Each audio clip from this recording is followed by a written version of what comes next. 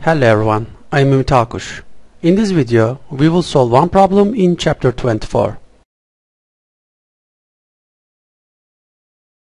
An amount of charge is distributed uniformly throughout the rod as shown in the figure. The length of the rod is A equal to 6.6 centimeters and the line charge density denoted by lambda is 4.2 microcoulombs per meter. With respect to infinity, find the electric potential at a field point P, which is in the y-axis with B equal to 4.8 centimeters.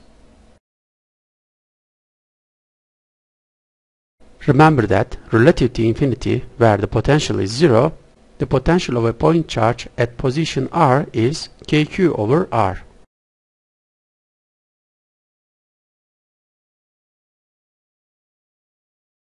If you look at our problem, at the position x on the rod according to the origin, let us choose a differential charge dq in the differential length dx.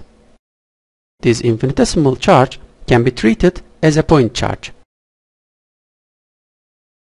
Therefore, the electric potential of dq at field point P, which is a distance r from dq, is calculated as k times dq over r.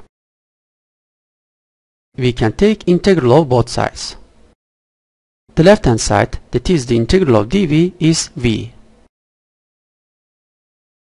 And the right hand side can be written as k times integral of dq over r, since k is constant. In order to calculate this integral, we have to find an expression for dq in terms of dx. dq can be written as lambda times dx, where lambda is the line charge density and dx is the infinitesimal length in the rod. According to the figure, r is calculated by the Pythagorean theorem as square root of x squared plus b squared. Now we can write these expressions into the integral. As you see, lambda is outside the integral since it is constant. The integral is over x. The endpoints are 0 and a. From the integral table, we can write the integral of dx over square root of x squared plus b squared as ln of x plus square root of x squared plus b squared. And the calculation gives, or simply k times lambda times ln a plus square root of a squared plus b squared over b, since ln a minus ln b is ln a over b. With the numerical figures, as you see, although a and b are given in centimeters, we don't have to convert them into meters, because all the units in the calculation match and centimeters are gone. Anyway, with respect to infinity, we find the electric potential at the field point P as V equals approximately 4.24 times 10 to 4 volts. Now let us check the result. We find V as k times L times ln of a plus square root of a squared plus b squared over b. Since the charge is uniformly distributed through the rod, the line charge density lambda can be written as total charge q over a. Therefore, we have k times q over a and the ln term.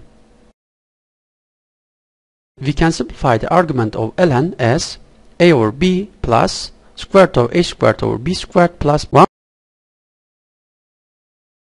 As the field point, which is represented as b, goes to infinity, and since the binomial expansion of a squared over b squared plus 1 is 1 plus 1 over 2 times a squared over b squared and the greater power terms, the term a squared over b squared is very small, which is approximately 0. Therefore, ln function becomes, at this point, let us write the Taylor series expansion of ln1 plus x.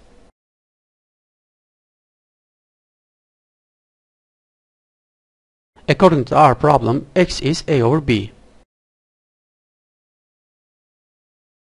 And because x squared and x cubed are very small, we can disregard them. As a result, we have x, a over b. A's are cancelled, then we get kq over b. This result is reasonable because at an infinite point, the line charge behaves as a point charge. Okay, this is the end of the discussion of this problem. Thank you for your attention. See you in the next video.